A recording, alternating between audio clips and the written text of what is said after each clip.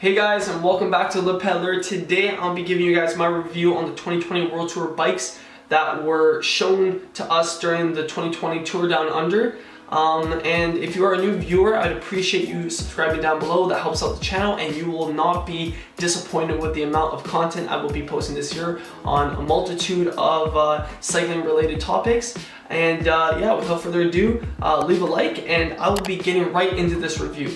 So the first team that we're actually going to be looking at is AG2R La Mondiale. I actually got the opportunity to ride with them at the Grand Prix Montreal cycling race here in Canada, and I'll be making a video on that sometime, within the next couple of months. But that was a really cool experience, really great team, very friendly, and the bikes that they are riding are made by Eddie Merckx, so they have a disc brake and a rim brake version.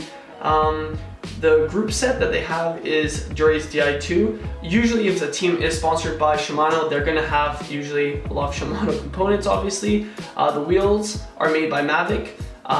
Handlebars and stem is made by Deda. Don't know where they're made from. KMC chain, which obviously explains the signature gold chain. And they have a rotor chain set, which is the chain rings. Pedals are by Look.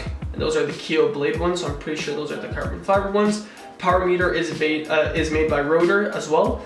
And tires are for Tezza Senso. So I've never seen these.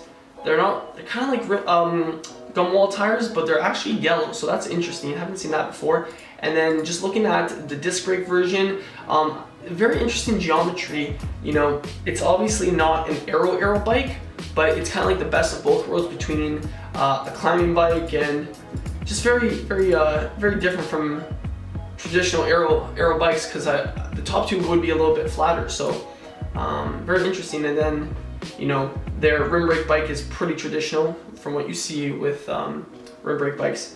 So overall, I like if you know their actual jerseys, it's brown, blue, and white. Don't ask me about the brown bib shorts. I don't know. Okay, in person it looked pretty cool, but on TV I don't think so.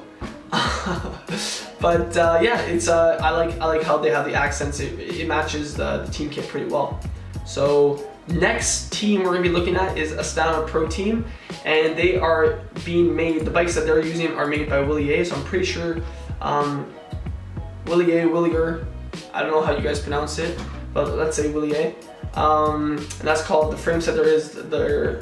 Everyone's using disc. A lot of the teams are using disc. I think the teams that are not being forced to ride disc are pretty lucky for, at least I would say, the climbing stages.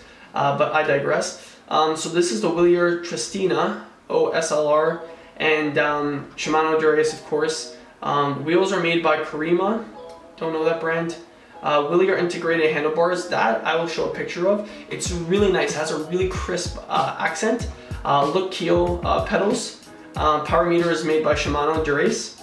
So Shimano is actually coming out with their own independent power meters. Tires are made by, I think, a small brand called Wolfpack. And then there are saddles made by Prologo, Tax water ball cages, and then Prologo handlebar tape as well. So that's interesting. And then the next team, before I go into the next team, their color, their blue is so nice. It's like, I don't know how to describe it. It's like a mix of, it's like a very nice, I don't know if turquoise would be the color. Yeah, I was right, turquoise. Yeah, it's like a really nice turquoise. It matches their outfits really well, and I like the gradient change from black to blue. So I really like how they did that. Now, this is the interesting one, okay? Bahrain McLaren, formerly known as Bahrain Merida. Their bike is very interesting. I like the color pattern, their jerseys. We'll get into that on another video, but I really like the accents that people are doing. It's more like the nice fade. This isn't a fade, obviously. This is, the colors goes from black to more like reddish, orange to orange. But overall, not a bad looking bike. This is the Merida Sculptura disc, and I guess they have another version as well, but that's what I'm looking at right now. Obviously made by Shimano Dura-Ace Di2, Fulcrum Speed wheels. Components are all FS8. So one thing I've liked, and I've seen this on Education First Pro Cycling Team, they use Vision integrated handlebar, obviously handlebar and stem. I really just like the look of it. and I just like the thickness of the stem. I think it would be an overall good handlebar. But then again, I think any integrated handlebar is better than the stock one that comes with everyone's bikes. But I haven't ridden it per se for like a season, but I've tested it and it feels pretty nice.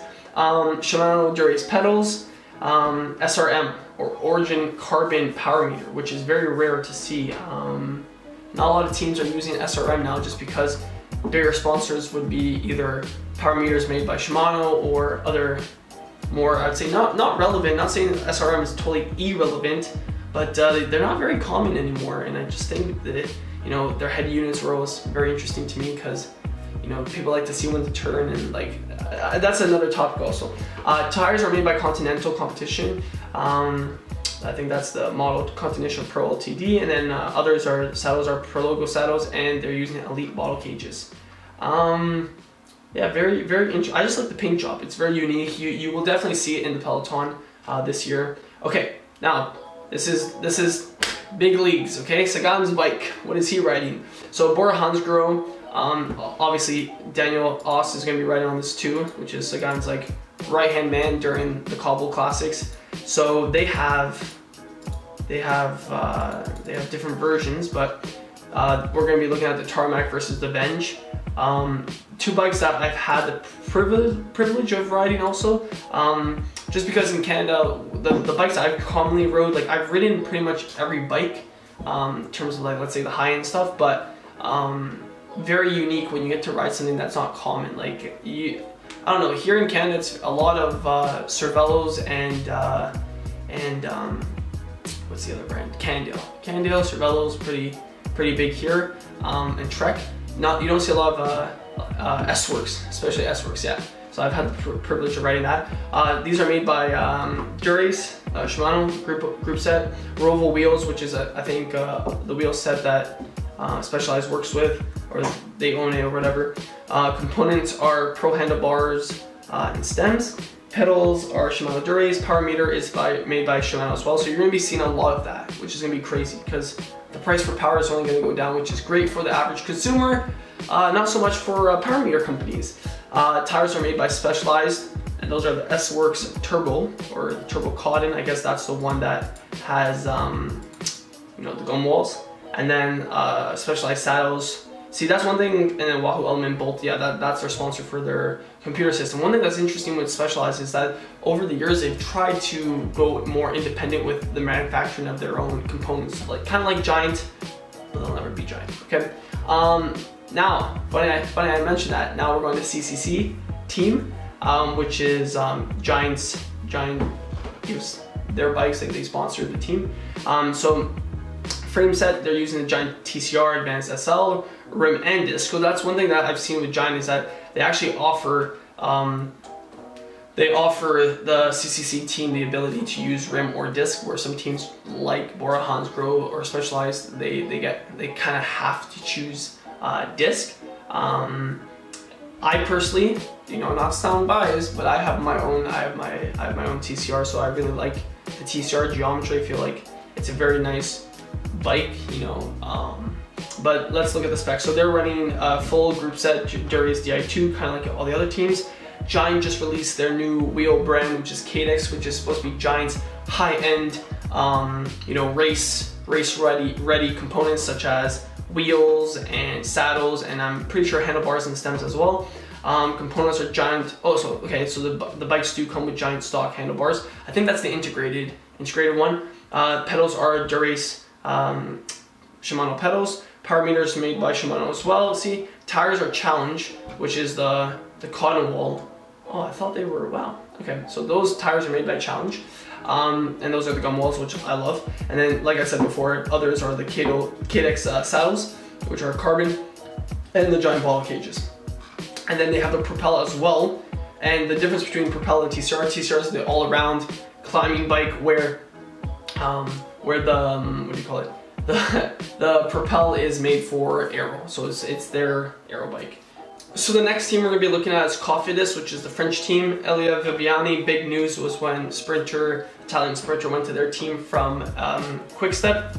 So he is riding the brand De Rosa, I'm pretty sure that is the Murak. Now this is where it gets into interesting territory.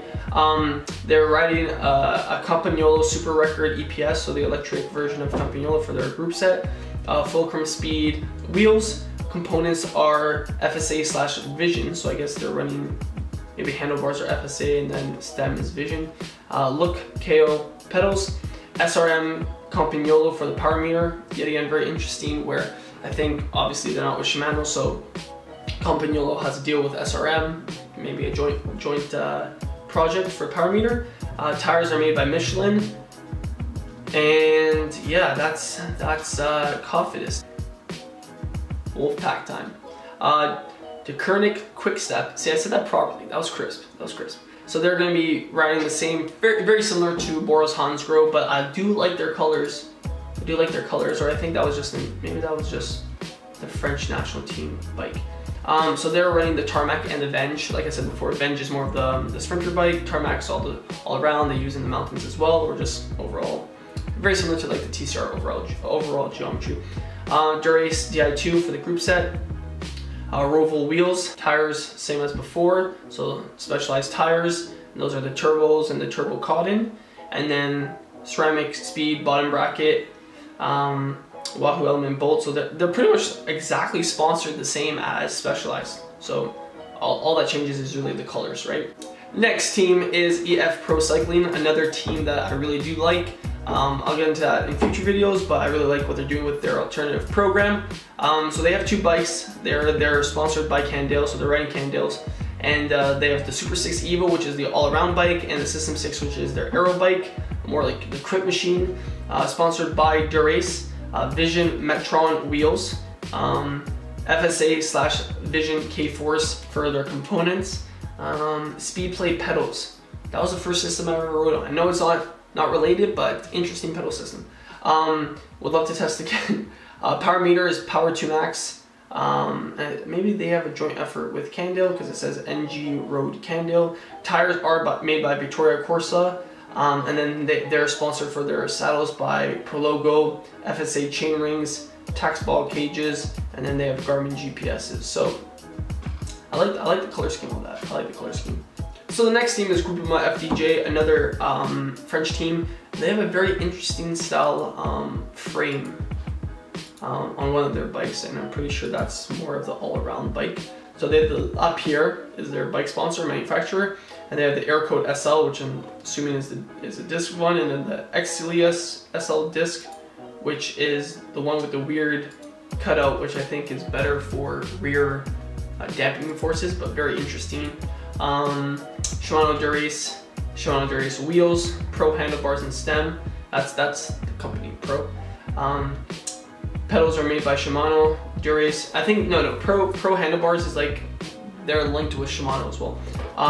Power meter Shimano, of course. Continental competition for tires, and then Prologo saddles as well, and elite bottle cages.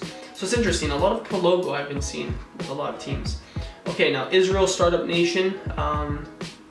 Andre Greipel's team. It's nice to see him back at, I would say, pretty sure they're World Tour this year. So I think before he was on Continental team, taking a break.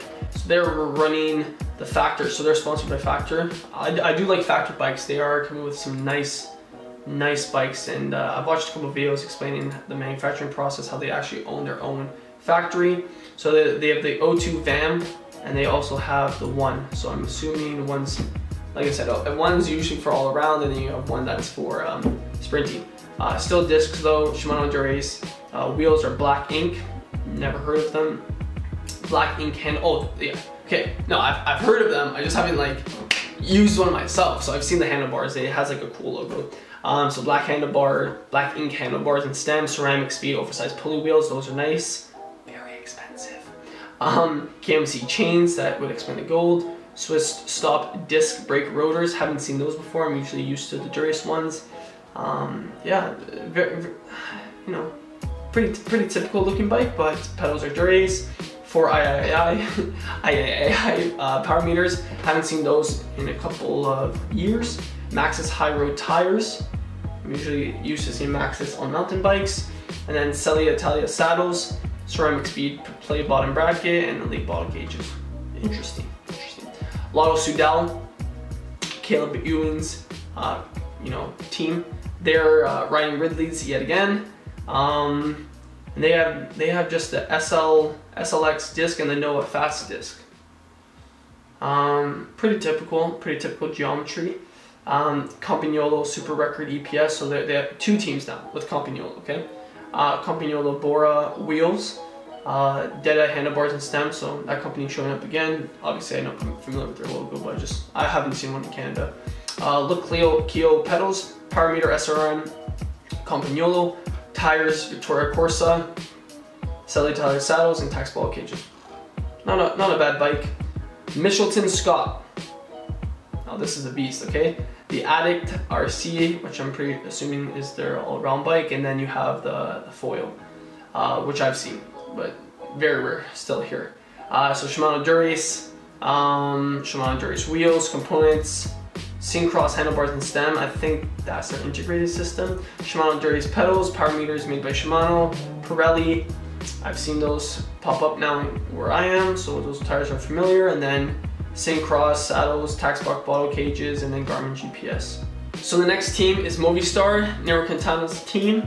They are still riding Canyon, so you have the Ultimate, and then you have the Aero Road. Drivetrain is SRAM, Red E-Tap Axis, not Shimano, SRAM. German brand. Wheels are made by Zip. Canyon handlebars and stem, integrated, nice. Look Keo pedals. Power meter is made by SRAM Red Access. SRAM, I'm pretty sure, if you guys aren't aware, they I think they bought out Cork. Yeah, Cork. So they bought out Cork. So they own them for power, and that's what you have to do sometimes. Unless you want to start from scratch, you gotta buy out your competitors. NTT Pro Cycling, formerly known as Team Dimension Data. They are still riding BMC, so they're either riding the Time Machine SLR, the Time Machine Road.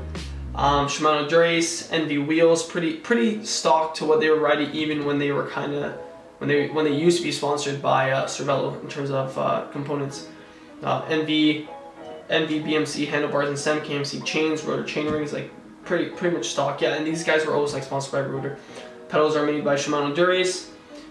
Power meter rotor, 2N power. So that's the second team with that. Tires are made by Victoria, and Selle Italia saddles as well.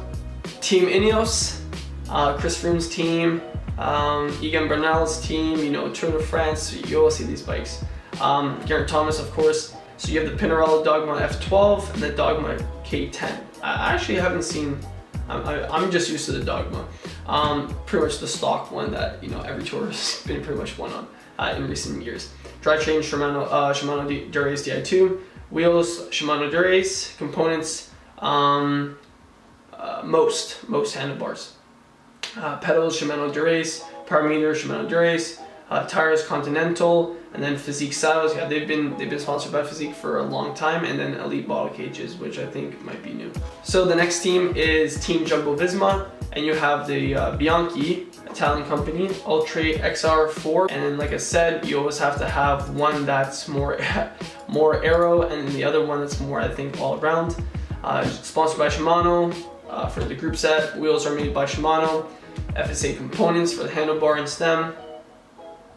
Or Vision. Yeah, I think they're like all intertwined. Vision, FSA, and then Metron. Shimano pedals. Power meter is made by Shimano as well. Tires are Victoria Corsa, and then you have Physique saddles and tax ball cages. And then you have, so you can see a lot of companies are just going straight, like if they're already sponsored by Shimano, there's no need to have power meter sponsored. Team Sunweb with Cervelo, and they have two options. They're the ones with the weird handlebars. So they have the R5 and the R3, which are their two go-to bikes. I've personally owned the R3, so not a bad bike, pretty all around good bike. Shimano Dura-Ace, that's what the group set comes with. Wheels are Shimano Dura-Ace as well. Components are Cervelo, and then that's for the weird handlebar. And then the one that goes like looks like a pizza that someone ate in the middle. Then you have Pro handlebars and stem, Shimano pedals, power meters, Shimano, Continental Competition Pro tires, and then Pro saddles, and then Elite bottle cages, and then Sigma GPS computers. That is new. So Sigma, I think that's with Sigma Sports. The Sigma GPS is brand new. Next team is Trek Segafredo. You have the Madone and the Amanda. So one is more of the climbing bike, the other one's more of the racy bike, aero bike. And then you have, they're sponsored by SRAM Red ETAP Access, so 12-speed group set. Bontrager is a subsidiary of Trek, so they make the wheels, Bontrager handlebars and stems, so that's integrated. And then Shimano Dre's pedals, SRAM Red Access power meter, with obviously partnership with Cork. They bought out Pirelli tires and Bontrager saddles.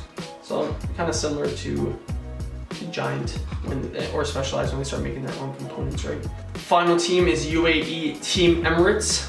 They have Alexander Kristoff as their main sprinter, and they're riding Colnagles. They have two options. I think one's obviously the more sprinting one, so it's either the Colnago V3R or the Concept. Campagnolo Super Record EPS, which is the electronic group set of Campagnolo. Campagnolo Bora wheels. Components is Detta handlebars yet again. They keep popping up. Pedals are made by Lokio. Power meter, stages, Campagnolo. So you saw that before with SRM. They did like a joint effort with Campagnolo. Stages, I guess, did one with Campagnolo here. And I think that's just Campagnolo eventually has to get manufacturing their own power meters, or it'll be interesting, or they'll keep having to do these collabs.